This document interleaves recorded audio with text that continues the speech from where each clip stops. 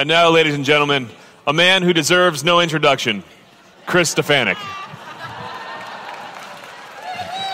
Thank you. In the name of the Father, Son, and the Holy Spirit, amen. Mary, our Queen and Mother, so humble, so small, so insignificant in the eyes of the world that the devil would never have guessed what was about to happen in Nazareth. We ask you to pray for us, to have your spirit, your smallness, your humility, your openness to the presence of Jesus Christ, so we can bring him into the world in our own era of darkness. Hail Mary, full of grace, the Lord is with thee.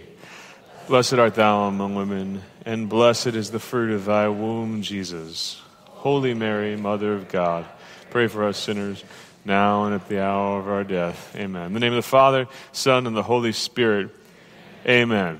Brothers and sisters, the world's kind of messy. Have you noticed that? And the problems in the world, the spiritual problems, are legion. They're legion. We're going to talk about the biggest problem that most people have never heard of. Relativism. Can you say that word with me? Relativism. Pope Benedict XVI called relativism the greatest problem of our time. That's a big statement because there are lots of problems in our time. Have you noticed that? Pope Francis called relativism the spiritual poverty of our age. The spiritual poverty of our age. Huge statements. And you guys are the devout Catholics who come to this conference. Most people, though, have never even heard the word relativism, let alone know what it is. The greatest problem of our time, the spiritual problem of our age that most folks have never heard of. Relativism is the idea, the philosophy, though it's hard to dignify it with a word like philosophy. Because any serious philosopher, it's really hard to ascribe to relativistic views because they really make no sense. And we'll get to that in a minute. But relativism is the philosophy that there is no objective truth, that there's no truth outside of our own heads, but rather that truth is relative to what each person believes.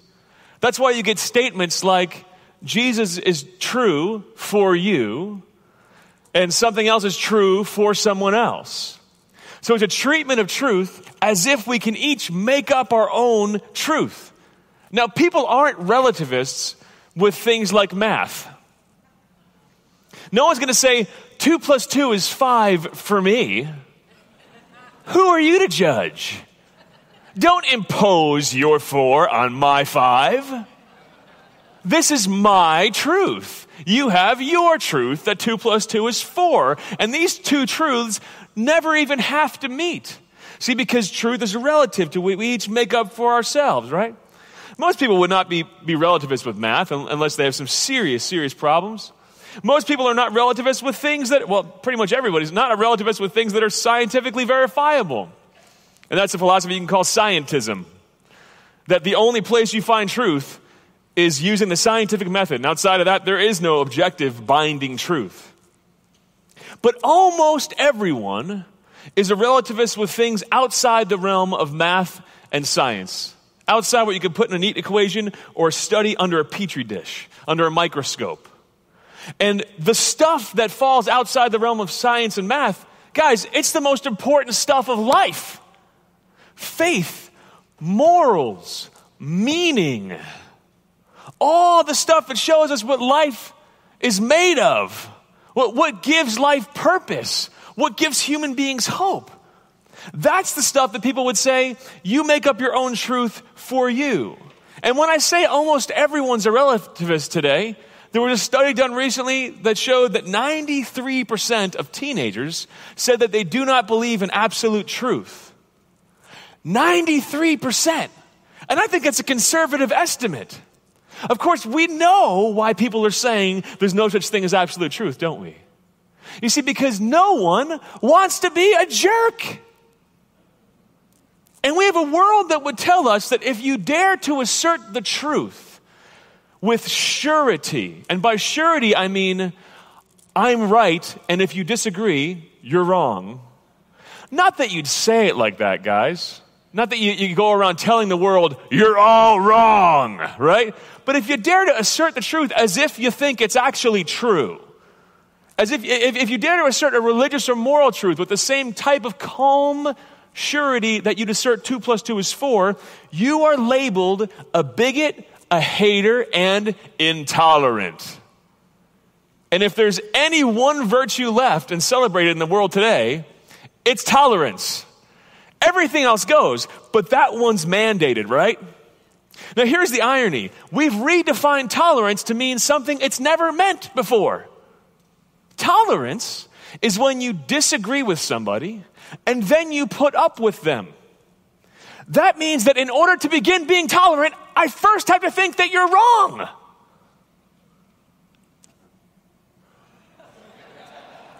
Tolerance has been redefined as never disagreeing with someone. You have to not like an idea in order to start tolerating the person who espouses that idea. Guys, you don't have to tolerate a beautiful sunny day. You tolerate a cold, nasty, rainy day.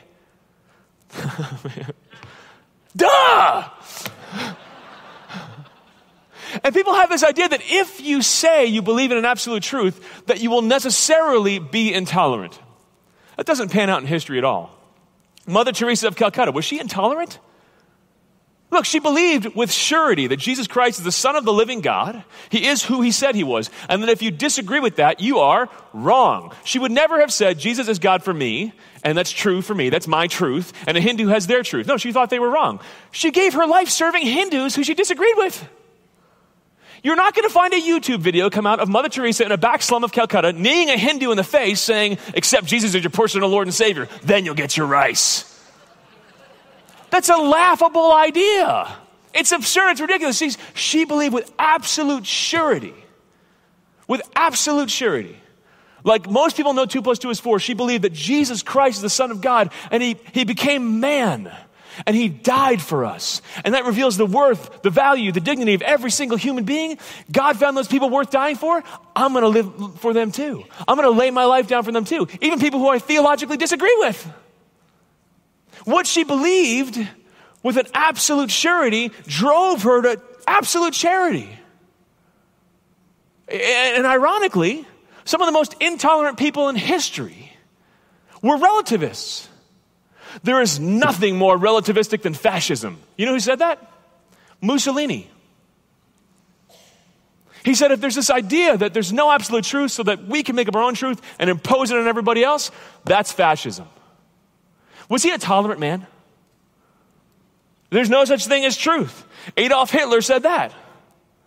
You see, when you don't believe in truth, when you don't believe in truths about God, about faith, it opens you up to a more radical intolerance than people have ever been able to use religion to accomplish.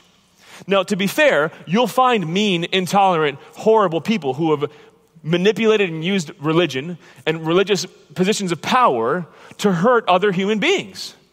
That's because when you look at the course of humanity and you have 1 billion Catholics on the earth, some of them are going to be bad seeds. Right? But the act of believing isn't what leads to the intolerance. I've heard this claim a lot of times. You know, Chris, isn't religion responsible for all the wars in history? Really? There's a book called the Encyclopedia of Wars that found that actually 7% of the wars throughout history can be attributed to religious causes. The vast majority were not. And in fact, we don't have to look to ancient history to see that over 100 million people in the 1900s gave up their lives, were killed, were sacrificed on the altar of secularist, atheistic, communist ideology. Imagine there's no heaven. Pol Pot, imagine that. It's easy if you try. Stalin found it easy to imagine there was no heaven.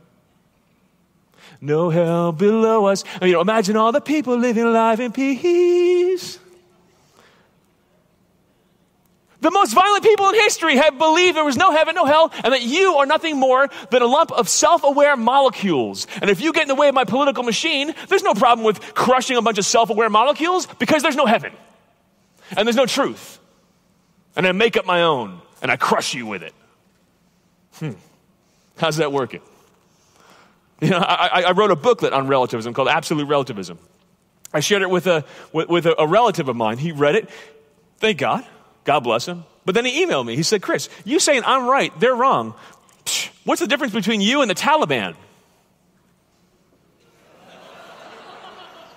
Did you actually read the book?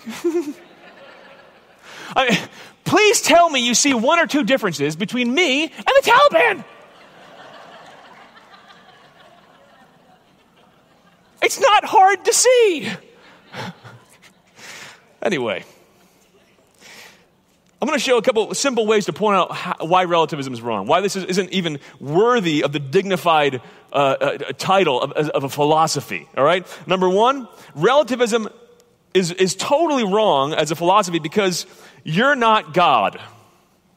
Look at your own experience.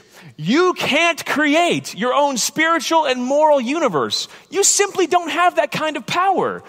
There's a difference between you and God, by the way. God never thinks he's you. That sums up pretty much every confession that I've ever made. Oh yeah, I'm not God, dang it, right? In our experience, we don't have the kind of power to create this God who circles around us, who serves us. We don't create our own moral universes. That just doesn't work. We're finite beings. We're dependent on other people. We're dependent on God.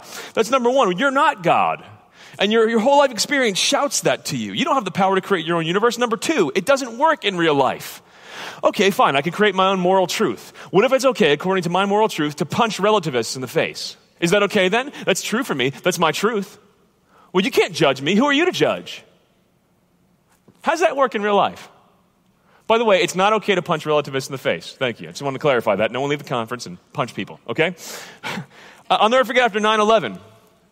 Y'all remember where you were at 9/11. This is a stunning moment in the history of our country and in our psyches. And then I watched Giuliani, who was the mayor of New York City at the time, and he stood in front of the UN at this press conference, and he said these words: "The era of moral relativism must come to an end. There is simply no way to sympathize with grossly immoral actions."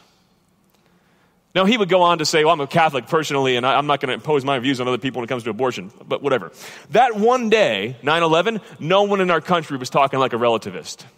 It is impossible to watch burning people jump out of the Twin Towers and say, who am I to impose my judgment here? Who am I to judge here? Now, you can't judge souls. That's way above your pay grade. Amen? And I think when Pope Francis said, who am I to judge? That's what he's talking about. But who are you to judge actions? Let me answer that question for you right now. You're a rational creature. You must judge actions. It's what sets you apart from apes. The ability to judge the moral quality of an act sets you apart from irrational animals. And when you see a grossly immoral act, relativism, it's very clear that it doesn't work in real life. And a philosophy that's legitimate should work in real life. That's number two. It doesn't work with who you are as a finite creature. It doesn't work in real life. Three, it's a self-contradicting proposition. Could you say that with me? Self-contradicting proposition. What's that mean? It contradicts itself. If you boil relativism down to one statement, that statement is this: it is absolutely true for everyone that nothing is absolutely true for everyone. Huh? Is that true for everyone? Shh. Don't point out my inconsistencies, right? It's absolutely true that nothing's absolutely true. That's what relativism basically says. Or maybe people will get more, refined with their relativism and say, no. Only things that are scientifically verifiable are true for everyone. Oh, really? Is that statement scientifically verifiable? No matter how you want to slice and dice it, it doesn't work with who you are. It doesn't work in real life. It doesn't work as a philosophy. And because it doesn't work as a philosophy, it's a self-contradicting proposition, you see inconsistencies among relativists all the time. I mean, they treat it like an absolute law that it's absolutely evil and shall not be tolerated if you're not a relativist. I mean, do you see the problem with that? There was a conservative political speaker recently who went to a college campus. He had to have 100 security guards on the secular college campus in America because of the amount of death threats he got. All from tolerant people. Are you kidding me? There's an insanity happening here. All right, so we can show why it doesn't work as a philosophy, why it doesn't work in real life, why it doesn't work with who you are. But you still might be thinking, what's the harm? How could this possibly be called the greatest problem of our time? I mean, so my neighbor's a relativist. Who's it going to hurt? I mean, really, can't it help us all get along to just say, let's just all agree that there is no truth? Look, I think it's okay to say, let's agree to disagree, amen? But to agree that there's no truth is something profoundly different. It hits us at a different level. So what's the harm? How has this hurt us? I want to go through a couple ways this has hurt us. Number one, it's made us forget the truth about God. Relativism's made us forget the truth about God. Now, 93% of American teens said they don't believe in absolute truth. Let's say a vast majority of those were going to church. Their faith is something that's been deformed by relativism. See, a relativistic faith would say that God is something I make up for myself. I carve a God to suit my lifestyle. This is who Jesus is for me. To me, this is who my God is. I'm going to rip out the 6th and 9th commandment. I don't like those very much. Right? And I do religion on my terms. You know what the Bible calls a religion, a faith that you do on your terms? A God that's under your control that you've carved in your image and likeness? What's that called in the Bible? Idolatry. You can call it Catholic. You can call it Methodist. You can call it Jewish. You can call it whatever the heck you want. But if that is the fundamental posture of a person toward their God, that fundamental posture is not real faith at all. You see, in order to begin having real faith, you have to realize that God is a being outside of your own head. Not one that you conform to your life, but one that you come to know and conform your life to. That's actual real faith. But because people have this relativistic view of faith, I think it's one of the big reasons that faith has become profoundly irrelevant to people today. I say young people because they're the canary in the mine, but it really is all of us. All different ages become an irrelevant thing. Quicker than any time in history, guys. The fastest growing religion, it's I don't care about the claims of any particular faith or religion. Nuns, that's people who identified as having no specific religion. They were about 7% of the American population in 1990. About 4 years ago, they were about 17%. They're about 23% now. They've recently passed up Catholics in the percent of the population. And it's especially growing among young people. You see, most people still believe in God. They have a sense that there's a maker. I think because people want to believe in God. It's a way happier idea that maybe I have a soul and can go to heaven someday. I mean, what do you sing your kids at night if there is no God? No one loves you, this I know, for the dark sky tells us so. No one hears you when you cry, nothing happens when you die. What do you say if someone sneezes? May the dark void encompass you. Dude, relax, I sneezed, right? I think most people will say they have some vague sense that there is a God because it's a nice idea. It's a logical idea too, but that's for a different talk. But most people still believe in God. But the claims of any particular faith, if people approach religion as something a group of people have made up for themselves at one time in history, I got to tell you, that's the most irrelevant thing ever. I mean, if you've ever showed up at a confirmation class and half the kids are yawning, it's because they think, here's a middle-aged guy I've never met before sharing his idea about who God is. Whatever. I mean, really, whatever. But if that person, however, saw this time of preparation and formation for the sacrament of confirmation as, wow, I'm going to learn the truth of the living God that's been revealed to me, the maker of space and time. I'm going to learn about him. Guys, people light up. That's exciting stuff. This is the stuff the human mind was made for. But nothing's more irrelevant than just hearing what works for you, unless I'm your best buddy, but whatever, right? And I've been asked the question many times, don't you see a hunger among young people for God? No. I mean, really, there's a hunger in the human heart for God. Because we're made in his image and likeness. We are an incomplete sentence, and he finishes it for us. Amen? But here's what I see more and more among all ages, that we're so good at stuffing that hunger. It's scary. We're so good at living in constant distractions that we never even ask the fundamental questions about the meaning of life. It's kind of like I'm seeing more people who are in a deep carbonite freeze. If you got that, you're a Star Wars geek. Excellent. And more than showing up at our doors hungry, they have to be woken up and reminded of that hunger. Jesus' first question to humanity in the Gospel of John was, what are you looking for? What do you seek? Because that's the beginning of the spiritual life. When people take an interior glance and say, what am I looking for? I am looking for something. I am made for something more. But you have to ask that question first. And in an era of relativism, we're not seeking because we lack faith that there's something out there to find. So what harm has this done? It's making us forget the truth about God. That's number one. Number two, it's making us forget the truth about the meaning of life. I shared this last night for those who were there, that I was at MIT and an atheist was trying to debate me there. They're really smart there. They're wicked smart.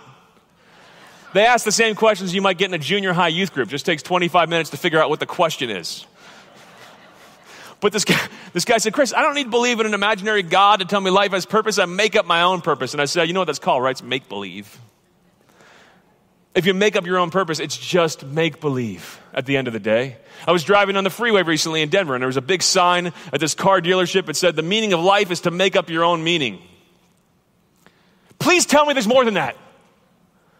We have a generation of people that says that that's as good as it gets. I make up my own meaning, and I press on with the meaning that I've made. Guys, when you make something up, you know it's make-believe. And unless you got a serious problem in there, right? Make-believe, you know the difference between that and real, don't you? In order to be happy, in order to thrive in life, you have to know that the very ground under your feet is actually there. And that the purpose that you live on, the goal for your soul, what all this is about, is actually real. Every human activity has to have a real goal for that activity to have meaning. Meaning enough to carry us through the drudgery, to carry us through the suffering. Man, I have 6 kids. I'll never forget the days that, getting 6 kids ready to go out in the snow. By the time you have number 6 dressed in a snowsuit, number 1 is having a heat stroke and they've undressed themselves. But the goal is real and tangible and it's fun in the snow. So we press on through the sufferings of parenthood. God bless you, parents. Kids ruin your life for the better, don't they? I was a selfish jerk before all my kids came along. Anyway, but the goal is real. Brothers and sisters, the activity of living life has to have a goal, a purpose that's real. And we have it. We have it. We're made to know, love, and serve God in this life and be happy with Him forever in the next. That's the best news ever. Can I hear an amen to that? Amen. We have it, and it's real, brothers and sisters. But when a world of relativism is deprived of that sense of real, that's why Pope Benedict XVI lamented that a spiritual desert is spreading. A spiritual desert is spreading, an interior emptiness, an unnamed fear, a quiet sense of despair. Don't you see that? A quiet despair is spreading. And you know what you do with a quiet despair as it starts to creep up in your soul? You distract yourself. You medicate it right away. You put that phone in your face and you keep yourself distracted enough to not really think about it. And don't we see this happening today? I read a terrifying book called iGen. If you do youth ministry or have teens in the house, you got to read this. It all these studies showing that increased phone use is pushing out every other human activity, face-to-face interactions with other people. It's pushing out religious questions. iGen, the Generation Z or iGen, teenagers now, they're the least religious generation in history. And some people are looking at that and saying, well, I guess religion's ran its course. We're not relevant anymore. Maybe human beings don't need religion. No. What's happening is that human beings are becoming less human. Those questions that are fundamental to our existence. Who am I? What's the purpose of life? What on earth am I here for? What happens when I die? As soon as we start to ask those questions now, you know what we do? Medicate them. Those questions make us feel uncomfortable. They're supposed to. They're supposed to drive us to find the meaning of life. But instead, we're driven back to the phone. Keep it shallow. Keep it shallow. Man, that is a great tool from Satan. I'll tell you what, when you don't keep it in its place. I'm not saying technology is evil or iPhones are evil. The connections that they can form between people and between you and information, it's real, it's good, but it's not enough. It's not enough. I mean, I've seen teenagers today, man, they hang out together and they're literally all looking down at their phones. It's absolutely insane. anxiety, depression, suicide rates, we'll get back to this in a minute too, but they're all just skyrocketing. Why? Because we have an era addicted to distraction. Because when you don't have real meaning, that's all you got. That's all that's left in life, is to just distract yourself with one thing after another. So 1, made us forget the truth about God. 2, made us forget the truth about the meaning of life. Number 3, we've forgotten the truth about moral decision making. It's not hard to see the damage that's doing to people. We are training young people to make moral decisions based on the compass only of their feelings. If there's no truth outside of us, then the only thing I have to conform my actions to is how I feel today. How's that working for you? Look, go to any prison. Ask people, the thing that got you here, how did it feel when you did it? They're going to say it felt great. My brother-in-law worked in a psych unit. And there was a guy who just went off one day and started throwing things and breaking windows. And after they calmed him down, they said, listen, how do you feel? And he said, awesome. Well, maybe we'll go to a different line of therapy with this one, right? Often things feel great in the moment and they lead to our destruction. Actually, I think it's Peter Kreeft that said this. The only sin that doesn't feel good right away is jealousy. It's the dumbest sin in history. It feels instantly bad. There's no pleasure attached to it. If you got jealousy, just get rid of that one. Actually, get rid of all the sins, but that one's really extra stupid. We literally train young people to feel their way through moral decisions instead of referring to objective criteria for moral decision making. When I was in 8th grade, I was in sex ed class. You know this is not going to go well, this story, right? Yeah. I'll never forget it. I was a little kid, and I'm 43 now, so this has been happening for quite some time. We were given these scenarios to figure out what we do in these different scenarios. And our teacher said, your girlfriend is on an island. In order to come see you on the shore, she has to have sex with the guy in the boat that ferries between the island and the shore. She does. Are you mad at her? What? Why are kids so confused nowadays? I wonder. See, and we're doing this. We're confusing young people. We're ethically abandoning them in the name of love. Isn't that ironic? Apply that to driver's ed. We love you. We want you to express yourself. Don't pay attention to those silly yellow lines that have held your forefathers in place for so many generations. Close your eyes and drive as you feel.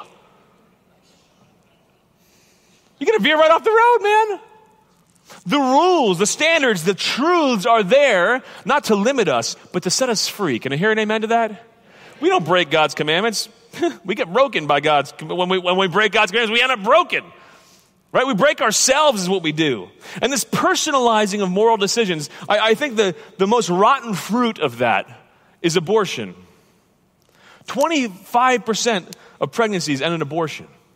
There was a study done in 2014 that showed particular cities. In D.C., 38% of pregnancies ended in abortion. In New York, 30%. In New Jersey, New York was 33%. New Jersey, 30%.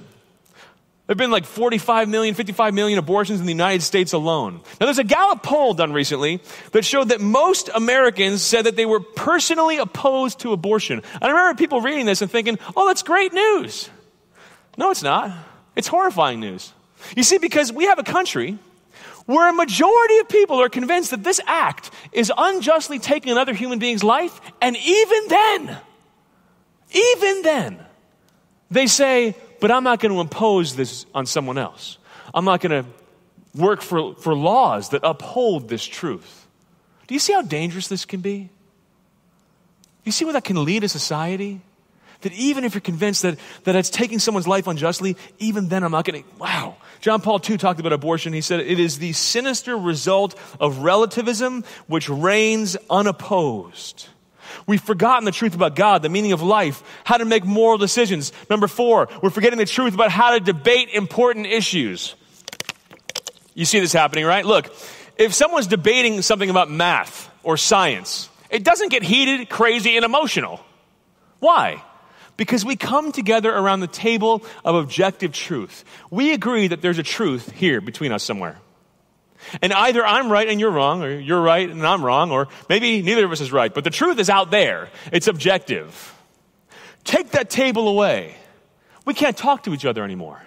We're not a society anymore. We're a bunch of silos separated from one another, each locked into his own moral universe.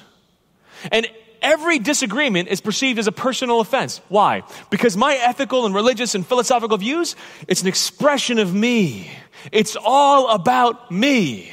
You shall be like gods. Where was that promise from? From the devil himself in Genesis.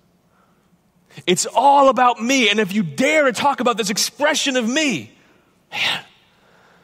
And we perfected the art of letting ourselves be triggered, frankly, to express how wrong someone else is, to critique me personally. I was giving a talk in Canada at a teacher's conference. And what I was talking about was actually pretty benign, but it upset two teachers who had gone through college recently and perfected the art of being triggered. And these two teachers left the room and started hyperventilating and screaming and crying outside. And they emailed me after that it was my fault. Guys, if someone can say one line on the stage that produces that response in you, you need to deal with that in counseling. And I'm not saying that facetiously. That's I love counseling. I'm a big fan, all right? But for people to perfect the art of becoming so upset that they explode and then blame it on that person. Why? Because you're just attacking me. Because you said something I disagree with, so I flipped out.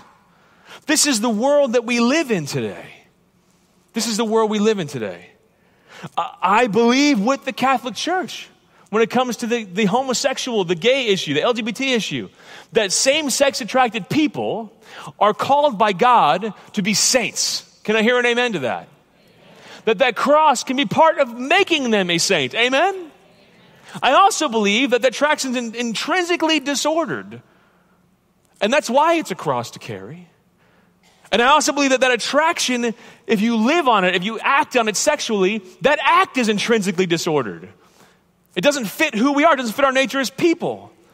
That kind of statement, guys, that I just made is literally dangerous today. If I was a psychologist, if I was a doctor working in a hospital, I could lose my job for that statement getting out. Why? Because I'm attacking someone. I'm not attacking a person. Look, I can be a friend with someone who's living a gay lifestyle and who hates the church. I can be a friend. I could disagree with people and still love them. This is not rocket science. I learned to do this in kindergarten when we disagreed about blocks, but I didn't pick the block up and hit someone in the head with it. But this kind of statement is perceived as so hateful. I had someone reach out to me recently online, and he was an attorney in New York City. And he said, Chris, you should be put in jail for believing with the Catholic Church. He said, you're as dangerous to young people as a pedophile because you deprive young people of a healthy enjoyment of their own sexuality as they become adults. And he said, and someday it's going to happen.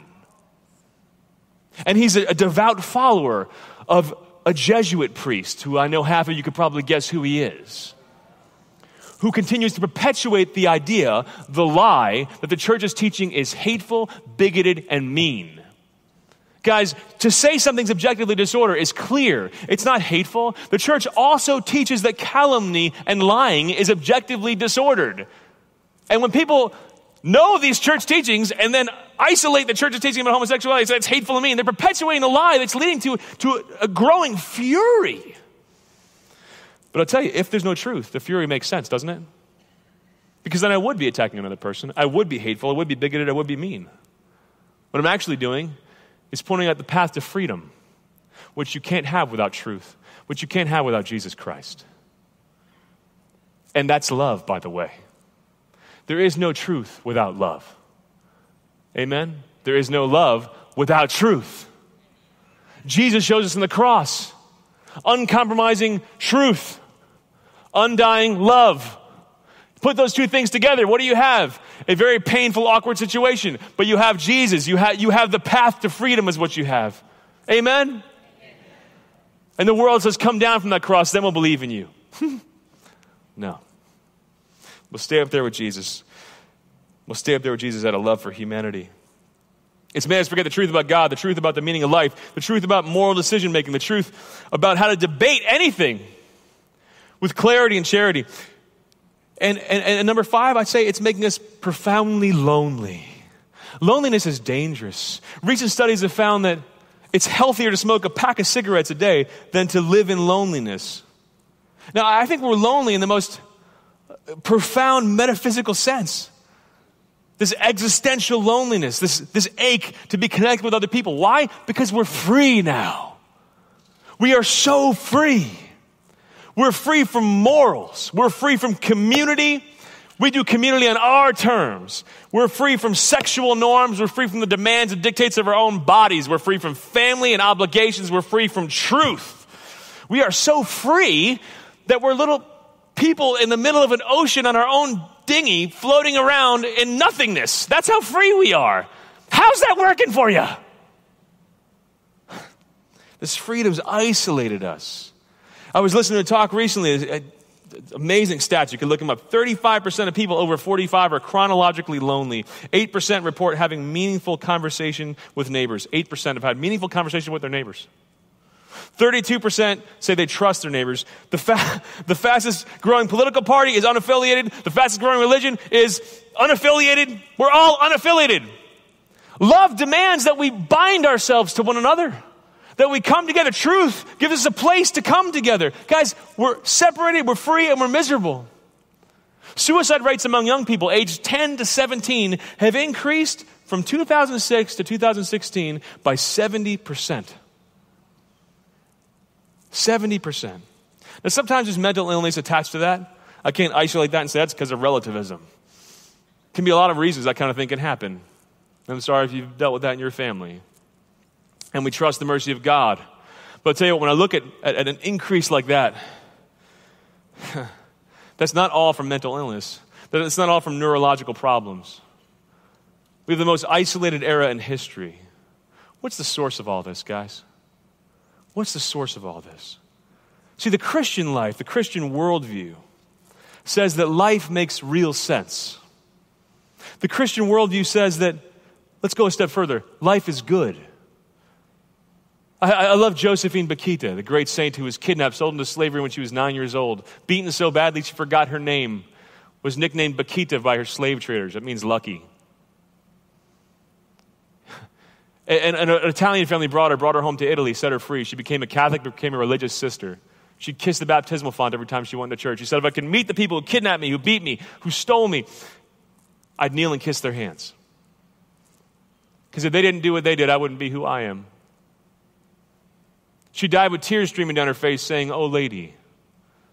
You know how she summed up her life? She never remembered her name. She never saw her family again. She bore scars her whole life. She said, I am definitely loved. And whatever happens to me, I'm awaited by love. And so my life is good. See, the Christian can look at the events of his life and see the hand of love writing a story. And if that whole story is good, brothers and sisters, it redeems every page of the story. The twists and turns and ups and downs are good if the end of the movie is good. The Christian can look at the events of history and see that God is leading us somewhere toward heaven. There's an inherent hope in our worldview, in our historic view. We can look at the night sky and dare to do something that no pagan religion ever did. We look at that, and instead of feeling afraid and small, like we want to hide from the gods and from fate, we actually have the audacity to see the face of love looking at us from behind those stars.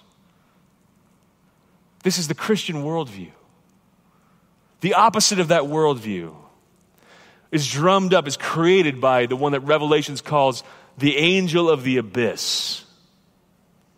He wants you to look at the events of your life and see nothing intelligible. He wants you to look at yourself and see a blank page that you have to fill all by yourself because there is no truth about you. You're a bunch of self-aware molecules. He wants you to look up at the night sky and see nothing but chaos. He wants to deprive humanity of hope. He's the angel of the abyss. And whether you call the ism communism or atheism or materialism or relativism, his end game is always the same. He wants to take your hope away from you. That's who's behind this, guys. Our enemy is not flesh and blood. Our enemy is not our brothers and sisters who have been deceived. Our brothers and sisters who sometimes want to throw us in jail. They're not our enemy. They're our friends helping us get to heaven. There's only one enemy. And our brothers and sisters in humanity in varying degrees have been pulled under his influence. The one enemy of a Christian is the angel of the abyss. How do we defeat him? How do we defeat this abyss of relativism that we stare into in our society today? Well, how does God defeat the abyss? When darkness covered the abyss and the earth was a formless wasteland, what did God do? He spoke. Let there be light. And his word, being, light. Guys, the void can't fight being itself. Darkness can't fight light. Darkness doesn't shine into light. It's got absolutely no power in the presence of light. And what happened many millennia after his creation of the world, when the world was covered in sin and a slave to death, he spoke again. And Jesus is called the Word of God in sacred scripture, the light of the world. And darkness is powerless against the light that is Jesus Christ, the Word that is Jesus Christ. So where do we fit into this equation? Guys, words reach the world. But you know how they reach the world? Voices. From John 1. This is the testimony of John the Baptist. When the Jews from Jerusalem sent priests and Levites to ask him, "Who are you?" he said, "I am the voice of one crying out in the desert, make straight the way of the Lord." I'm the voice. I'm the voice of one crying out in the desert, make straight the way of the Lord. His voice prepared the way for Jesus Christ, who's the answer to every problem in human history, who's the golden bullet, who's the answer to every longing in the human heart, who fixes all the problems of society. He's it. He's it. He's it. There's no other way. And his whole life was about being that voice that prepared the way for Jesus. And I love where John the Baptist's birthday is situated in the solar calendar. It's June 24th, right around the summer solstice, right? May I decrease, may he increase. From his birthday, the days get shorter and shorter until 6 months later, on the other side of the calendar, the light comes into the world. How awesome is that? Unless you're in Australia, the whole analogy is totally messed up. And because he was that sold out for Jesus, Herod, who was surrounded by all the distractions the world could possibly throw at a man, couldn't shake his attraction to John the Baptist. Guys, in a world this confused, the only voice that's going to cut through is the voice that's totally 100% sold out for Jesus Christ. And I wish it was simpler than that. And I wish there was some simple philosophy or simple, way of conquering relativism I can point out to you. But the only solution at the end of the day is saints. You got to become one. And the future of the world does depend on that. Pope Benedict XVI, said the ultimate apologetic is beauty and saints. You are to be that voice. Saint, insert your name here. How? How can we be that voice? A couple quick pointers. Number one, I want you to speak the truth with clarity. Speak the truth with clarity. There's a trend I see in ministry that we hold back certain truths, thinking that's somehow more loving. Guys, there's nothing loving at all if someone's walking toward a cliff if you don't tell them that. And we're going to stand before God with our brothers and sisters someday. And they're going to tell us, Lord, he didn't tell me. And you'll have to answer for that. Speak the truth with clarity. Stop apologizing for the truth every time you say it. Stop qualifying the truth with phrases like, well, the Catholic Church teaches this. Just say it like it's true, because guess what? If the Catholic Church teaches it, it is true. If the Word of God teaches it, and the church is teaching from the Word of God, it is true. Amen to that? So with calmness, assert the truth. If someone challenges you, stay calm, knowing you got the truth. I mean, I have no problem getting in over my head in a debate with somebody and just saying, look, in the 2,000-year history of the church, that's been answered. Just give me a day. I'm going to go home and Google and find the answer on, whatever great Catholic website there is and send it to you. But I got to promise you, every question that's been asked has been answered in the 2,000-year history of the church. Just calm down. Take a deep breath, and with calmness, assert the truth as if you already won the fight, because Jesus did, and you're on his side. He's awesome. Amen? Number two, speak the truth with charity. Speak the truth with charity. I'm right, you're wrong. Not necessarily the most charitable way to make your point, is it? Look, it's okay to be right. It's okay to know you're right. But make sure you say it right. That really does matter. It really does matter. You know, I think one of the reasons the world is so relativistic is in a reaction to an era where Catholics lacked mercy. You know, love, all this love and acceptance without any truth to guide it, it's just sentimentalism. And for young people who aren't getting the guidance they need, it's abandonment. But truth without love to temper the way we deliver it is cruelty. It's merciless. You have to have love and truth together or you have nothing at all. You know, if you have truth with no love, you're a noisy gong, you're a clanging cymbal. What's that do? It turns people off, it scares them away. But I'm right. Shh. Get your right away from me. It's hurting my ears. I watched an old movie recently. It was in the 1950s, and some woman who outside of wedlock got pregnant was sent off to live with her aunt. And this was the way of the world just back then. Because there was a lot of truth with no allowance for human weakness. And we wonder why 20, 25 years later, everybody wants abortions. I guarantee you, a lot of Christians wanted the abortions. Because they were terrified at failure. You have to preach the truth with charity. You have to preach the truth with clarity. Number 3, you got to preach the truth with power. With power. This is from Mark 16.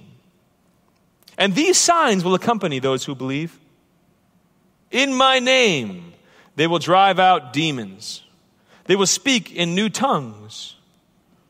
They will pick up snakes with their hands. And when they drink deadly poison, it will not hurt them at all. They will place their hands on sick people, and they will get well. How about we start asking God to make that kind of stuff happen again? I think it's not happening because we don't ask. Really. These signs will accompany those who believe. Are you guys those who believe? Let's start asking God a little bigger again. We ask God so dang small. We forget that God is a God who split seas in half so people can walk through them. We can start praying as if we actually believe that because it's actually true. Amen? And it's especially true at times in history like the time we're in right now. St. Thomas Aquinas talked about how in the early church there were so many of these miracles. But I think this happens at different times in the church when people need to be convinced of the gospel. Why? Because we're making claims that are reasonable but go beyond our human ability to reason, right? It's not irrational, it's supra-rational. It's like a relationship with a person. You're not calling people to just submit to a group of facts, but to submit to the person of Jesus Christ, to enter a relationship. If it was just about submitting to facts that were scientifically verifiable, well, then you present your case and the person would be a Christian, right? No, it's entering a relationship. So facts can lead you to the threshold, but you have to take a jump over that threshold with the will. The will eventually pushes your intellect beyond where it could go by itself. It's like marriage. I learned the facts about my wife. She met all the checks on my list. I met 10% of the checks on her list. Eventually, I had to produce a ring. The will pushed the intellect beyond where it could go by itself. I was going to say, will you marry me? But I went like this. She said yes. But we're calling people to do this. We lack empirical data. So Aquinas reflected on how, well, God provides the data through miracles to help people believe. Because the greatest blessing isn't being healed of something, but having your soul healed by faith. Yeah, that camp that I was at recently, the group of missionaries there, they ask God for miracles, and they get them. Kind of blowing my mind, man. About a month ago, there was a kid at camp who had a torn ACL, and they caught this on tape. All right, she was an athletic kid, but it had a full brace on her leg because of this torn ACL. By the way, if you have a torn ACL that shows up in x-rays, it's torn. And they could fix it, but they're going to show scars. It is messed up the rest of your life. There's a mark there, okay? Torn ACL. She heard the Lord say to her during adoration, get up, walk. And they caught it on tape. She starts jumping around. She went back to the doctor, who took another x-ray and said, there's not even scar tissue here. It's completely healed. Praise God. These kinds of things happen to this day. Y'all have miracle stories. I'll tell you what, let's start asking God again. Let these signs accompany us, Lord. You said that they would. How's a relativistic world going to respond to something like that? They're going to want in. Amen? So 1, speak the truth with clarity. Number 2, speak the truth with charity. Number 3, speak the truth with power. And number 4, this is probably the most important piece, live the truth with joy. Guys, when you live in an era that doesn't believe in absolutes, that doesn't believe in absolute truth, you know what people are still driven by? They're still driven by their own desire to be happy. We can't escape this. And that's an okay to start. To start with, if you're not going to look up to the sky for truth, go ahead and look inside. You're going to see something there that you long for. What are you looking for? Blaise Pascal said, all men seek happiness. This is without exception. Whatever different means they employ, they all tend to this end. The cause of some going to war and others avoiding it is the same desire in both, attended with different views. The will never takes the least step but to this object. This is the motive of every action of every man, even of those who hang themselves. All human beings long for joy. Guess what? Jesus came to deliver. John 15:16, I've told you these things so my joy, the joy of God, can be in you and your joy would be complete. I've told you these things, my whole body of teachings, I've told you so that my joy may be in you. The joy of the Lord transformed my life as a kid. My parents dragged me to a retreat that I didn't want to go on. I love coerced religious experiences for kids. And you know what changed me? I walked in the room and it wasn't the speakers on the stage, it wasn't the band, it wasn't the lights. It was the people in the room. I remember a specific face and I saw the joy of the Lord in his face as he worshiped his God. And I thought, I want that. The first Christians called themselves the living ones. And when I was in their presence, and that guy I'm thinking of, he'd never guess he's why I'm talking to you right now. Y'all think you're not a big deal because you're not on stage giving a talk? When you're a Christian who lives in the joy of the Lord, someone can walk by you who then goes on to preach the gospel to the nations because you smiled at Jesus Christ. You let that light beam from your face. All the arguments, all the powers of hell fall dumb and silent in the face of a saint. All the arguments of a relativist fall dumb and silent when they see the joy of the Lord on a Christian's face and they say, I just want that. I just want that. And it makes my life look empty because it is. I want to be a living one. I want to be in. I want that. Brothers and sisters, we have to fight to be in the joy of the Lord today, don't we? It's not easy. We have to fight to be in the joy of the Lord, not just by learning the truth, but by dwelling in the truth, by creating in our homes what you see at a conference like this, that spirit of continual worship of God, that practice, that spiritual discipline of thanking our Lord. Worship is so incredibly powerful. If we're going to change the world today as Christians, we got to be like the people who marched around Jericho praising God till those walls crumbled down in front of us. Nothing could stand next to a people of praise. You know, when I was a little kid, I thought my dad was the greatest power on earth. And my dad's not particularly large or particularly rich. But you better believe when I was a 5-year-old kid, I knew if he was going to get in the ring with people who were professional wrestlers, my dad would whoop them all. We have a heavenly Father who's the most powerful Father ever. And so often we go through life so burdened by the problems in the world, the problems in our own lives. And we go into prayer and we tell God how big all our problems are. When we worship, we start telling our problems how big our God is.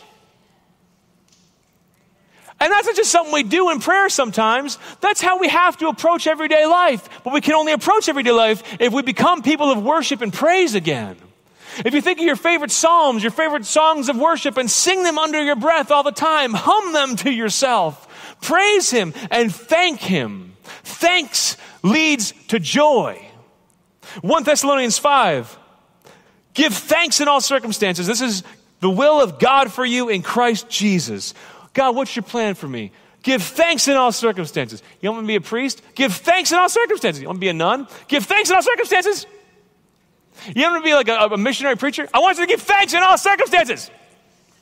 And when you're a person of thanks and praise, the rest is small details. His will for you is to constantly thank and praise Him. Every day I wake up, before my eyes open, I start thanking my God. My brain jumps into the day, starts doing its job. It's supposed to keep me alive, so it starts finding all the problems. Your brain does that too, the second it wakes up. So before my eyes open, my spiritual discipline, I turn my thoughts to thanks, to worship, to praise. Why? Because I want to be like that guy that I passed by on my way into a conference as a kid who changed my life. And I'm begging you to be that person too. The people of God were in a mess in the time of Nehemiah. They were in exile and they had to go home to their city and rebuild their fallen walls in Jerusalem. And they were going to be under constant siege and constant attacks from their enemies. And many of the people who were going to go home and rebuild Jerusalem would be killed. They'd die violent deaths. And you know what Nehemiah told them? The joy of the Lord must be your strength. He was talking to people who were going to go face a bloody battle. The joy of the Lord must be your strength. Brothers and sisters, the world is a mess. The world's a mess. Yeah, sure. The joy of the Lord must be your strength. God's calling you to be that voice that carries hope into the abyss. And you're going to carry it if you live the truth and speak it with clarity, with charity, with power, and with your joy. In the name of the Father, Son, and the Holy Spirit, amen. Lord, we have hope because of you. We have life because of you. Give us your grace to live and to preach the truth with charity and with love. Glory be to the Father, to the Son, and to the Holy Spirit, as it was in the beginning, is now, and ever shall be, world without end. Amen. In the name of the Father, Son, and the Holy Spirit, amen. Thanks, guys, for being witnesses.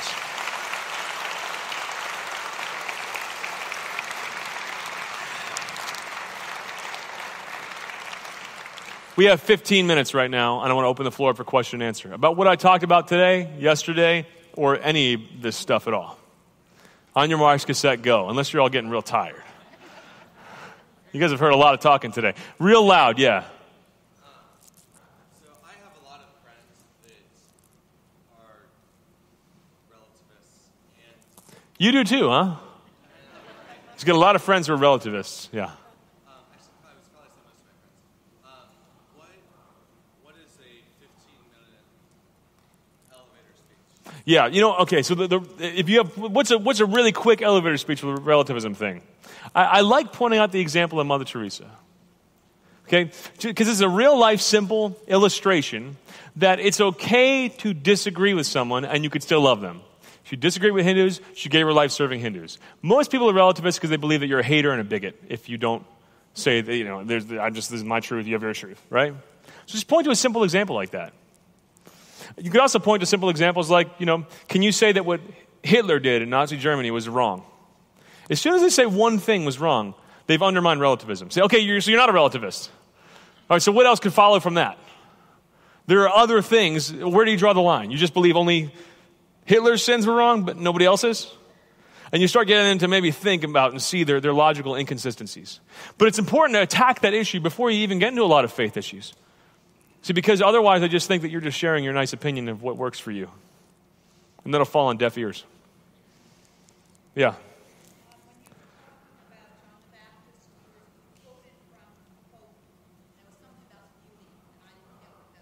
Pope Benedict XVI said the greatest apologetic is beauty and saints.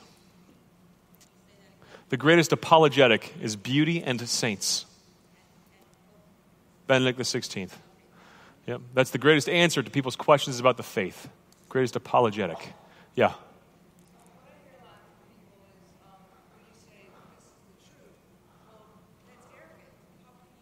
Yes. Yeah. Yes.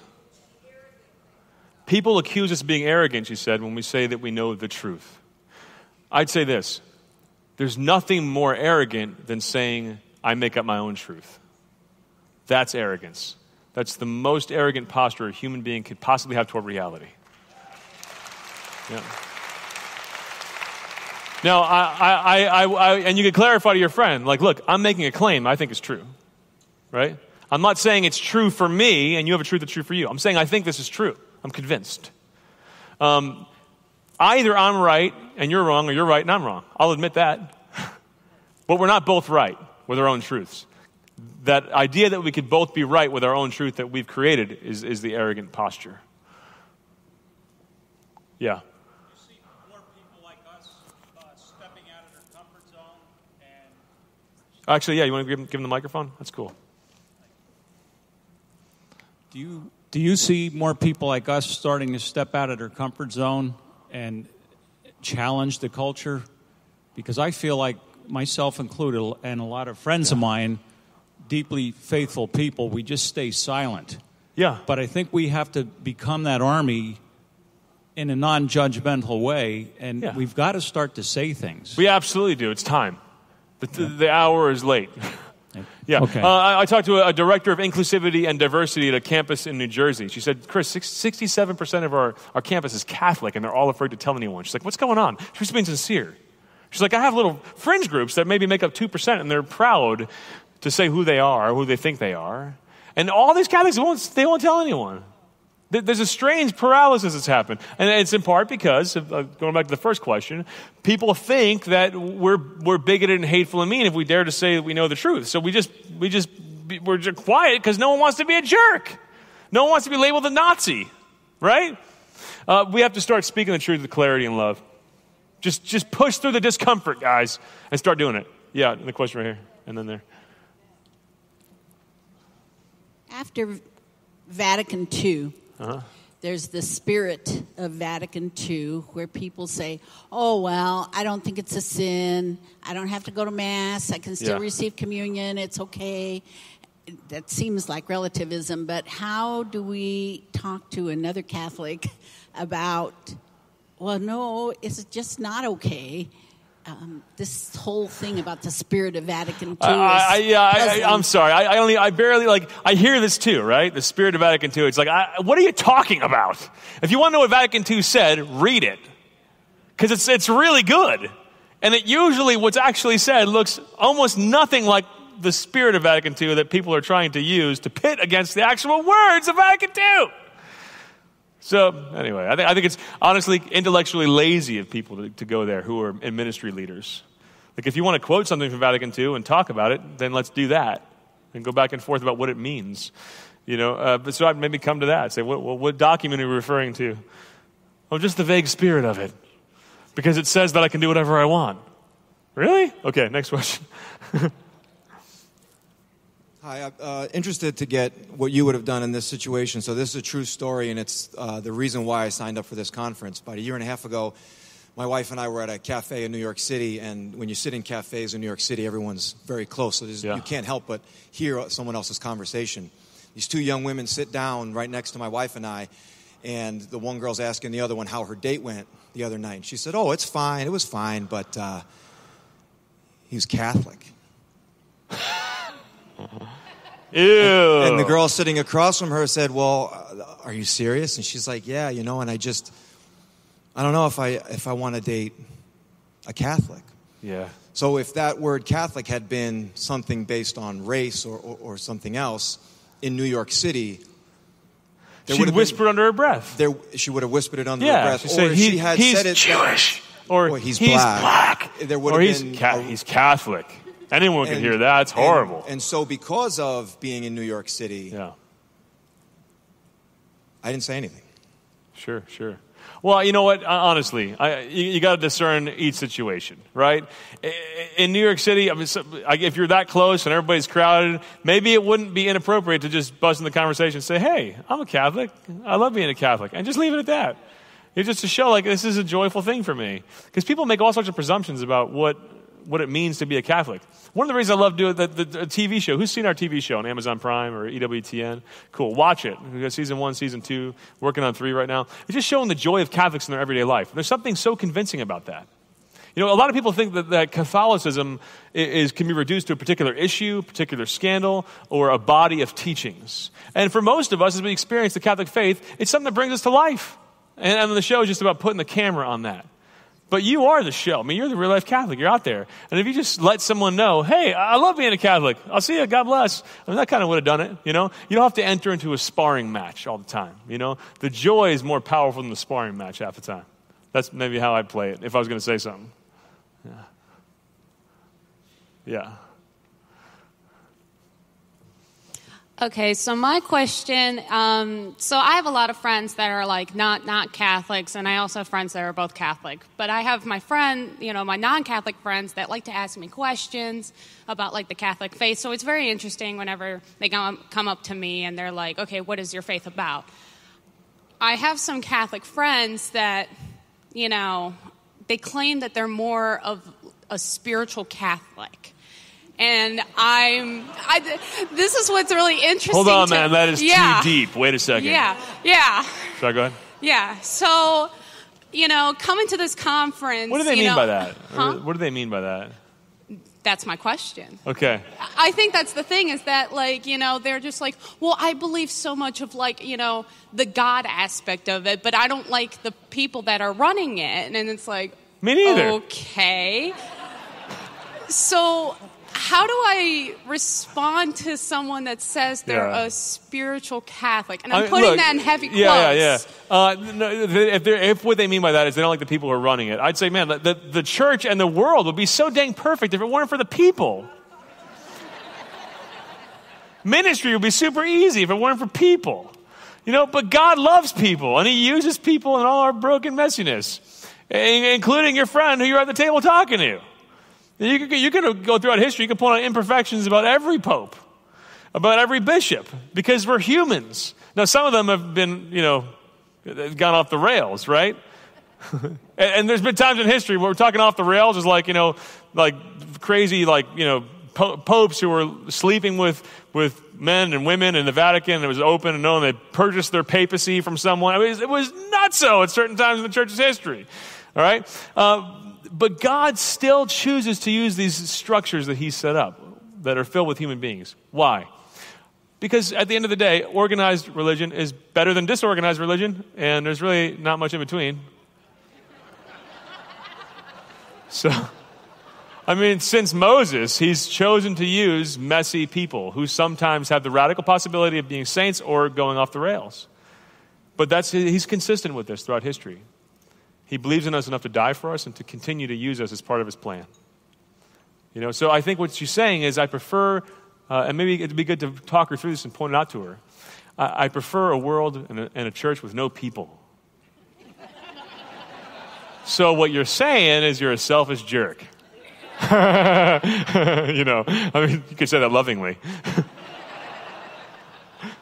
But we all have to learn to put up with people, man. She's got to get over that. Chris, we teach confirmation, and one of the things that we run into is with relativism, there's this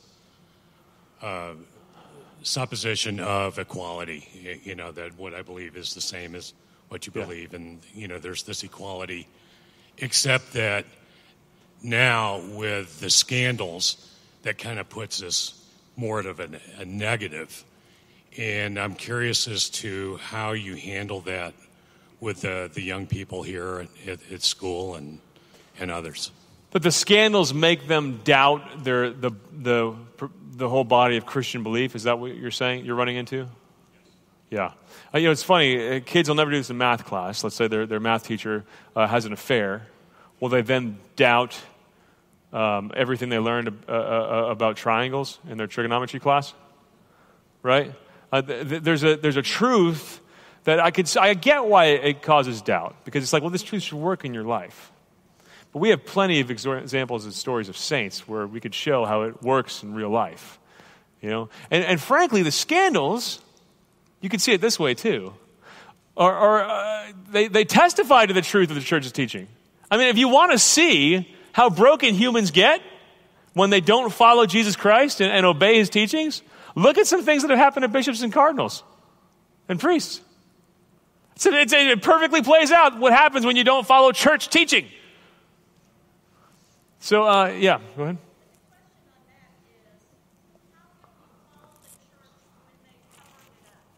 How can we follow the church when they covered it up? I don't follow people who cover sins up. I follow Jesus. Really. And I pray that our fallen shepherds will follow him too. It's only a small percent. It is a very small percent, thank God, though they get all the media attention, right? But the upsetting thing for us is we look at the whole mess and think, I don't know what percent knew about the small percent, and it becomes very disillusioning and confusing. And it gets a headline, and it rightly upsets people, Because we don't, it's hard to know. It's hard to know. And there's a great saying that all politics is local, and I say all religion is local too. You know, if you love your priest, you love your bishop. For most Catholics, these questions don't even come up. Because it's like, oh, my priest is a great guy. Love him. Cool. Okay, it kind of stops there. I mean, throughout most of history, I don't think most people even knew who their particular bishop was or what the name of the Pope sitting in the Vatican was. You know, there's an experience of Catholicism that's right here. It's present. It's upon me. That it's still powerful. It's as relevant as ever. You and then you. Yeah, go ahead. When you're in a conversation with other people. A little closer with your face. When you're in conversation with other people and they don't see eye to eye with you, they call you judgmental. Yeah. What do you do? Yeah. I'd repeat. I'd bring up the example of Mother Teresa. Was she judgmental? Like, no, I think you're wrong. I'm not judging you. I could think you're a good person. I'm not judging you. I could think you're holier than me. I just think you're wrong. So I'm not judging you. I'm just judging an idea you have. And people have a really hard time differentiating those two things. But we do have to spell it out for them. We have to spell out that differentiation for them because it's not obvious to people, and it really does make us look like jerks, which blocks people's ears to the gospel. Yeah.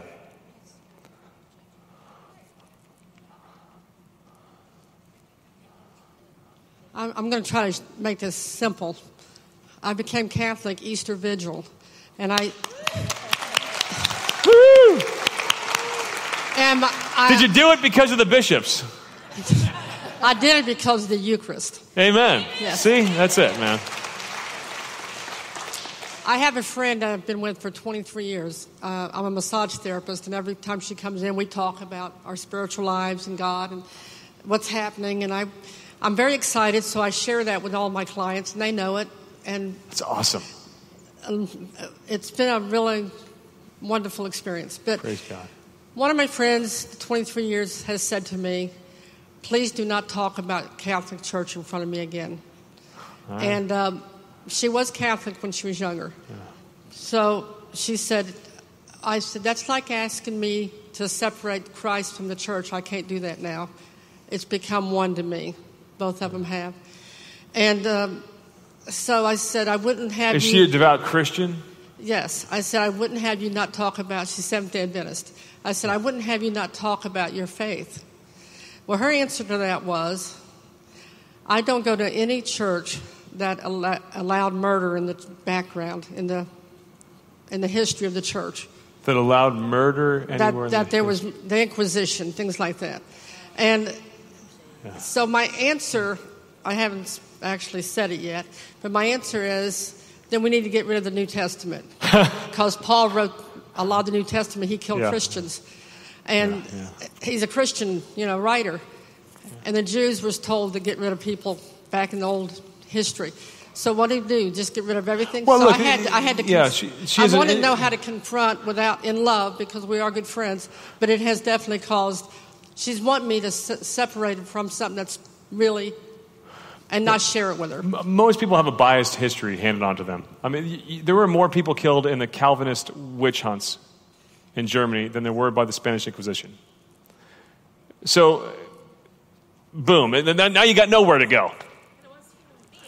And it wasn't God who commanded the Spanish Inquisition. It was flawed people doing messy things. That we could differentiate that from the body of beliefs. But I would show her, I think with evangelical friends who something, gets kicked up in them, they get triggered in some way by talking about the Catholic Church, show her how in love with Jesus Christ you are. She sees it. Keep showing her that. You don't have to stay in the church all the time. I'd maybe give it time. Evangelization is not a sprint, it's a marathon.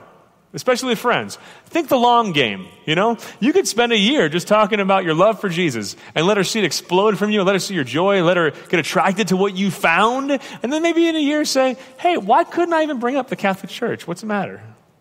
And just listen, Before the next question, check this out, guys. I don't know if you were here yesterday.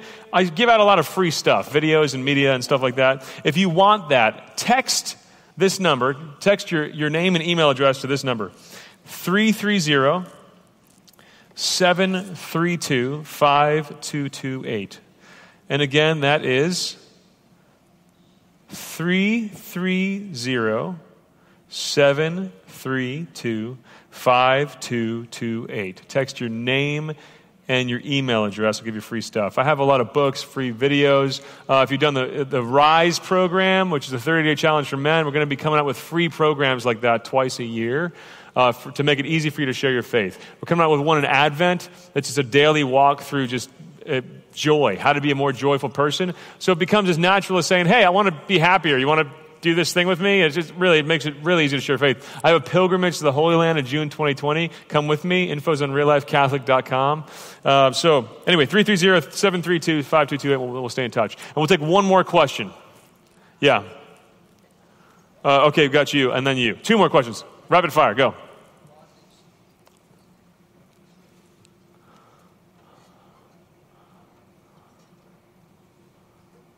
Just yell it, buddy. It's all good. Rodney Stark is a sociologist, Protestant, who has debunked a lot of the black legend about the Catholic Church.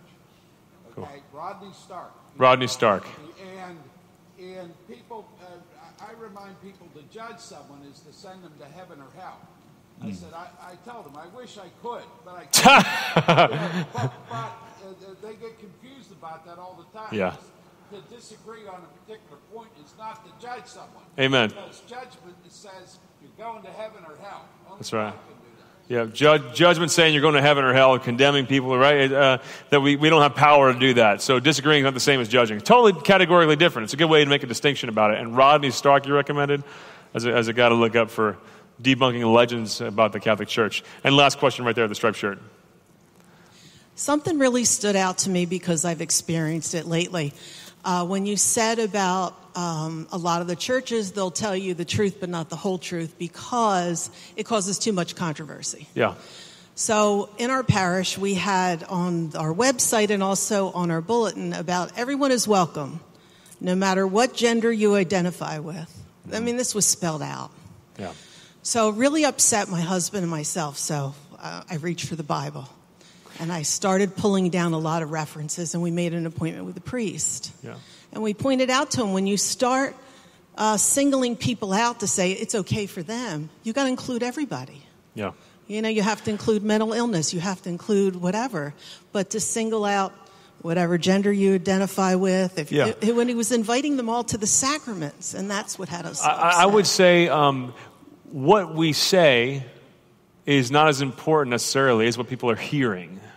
Okay? And in today's cultural context, when you say the words, everyone's welcome, they'll hear everybody cool, everybody's welcome. If you single out and say, if you're gay, you're welcome here, what most people are going to hear who are living the same-sex lifestyle is, oh, the church is endorsing sexual activity between two men. That's what they're going to hear.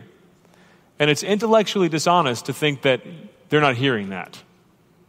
You know, so when people speak half-truths, they're not being ambiguous. They're being very clear with a very worldly message. So I think there's something devious about that. When people, the same thing happens, I've seen this in Catholic churches that are celebrating Pride Month, and they have the rainbow flag outside their churches. Guys, we all know what that means. Look, the Catechism of the Catholic Church teaches that people who are same-sex attracted should be treated with dignity and respect and have their rights protected. We agree with that. If that's all that Pride Month meant, and that's all the flag stood for, and that's all that, if you're gay, welcome, meant, I'd march in pride parades. It would be a Catechism 2258 parade, really. I think that's the number in the Catechism, right? But we all know that's not all that means. So when people just stick to that one line, say, here's the flag because everyone's welcome. No, Father. I'm not sure if you were aware that flag means more to people than that. Duh. So let's stop pretending. Anyway, I have no tolerance for that. But I do, because I don't rip it down and I let people disagree. But, all right, thank you so much, guys. I'll be hanging out here. I'm not rushing off anywhere. Thank you.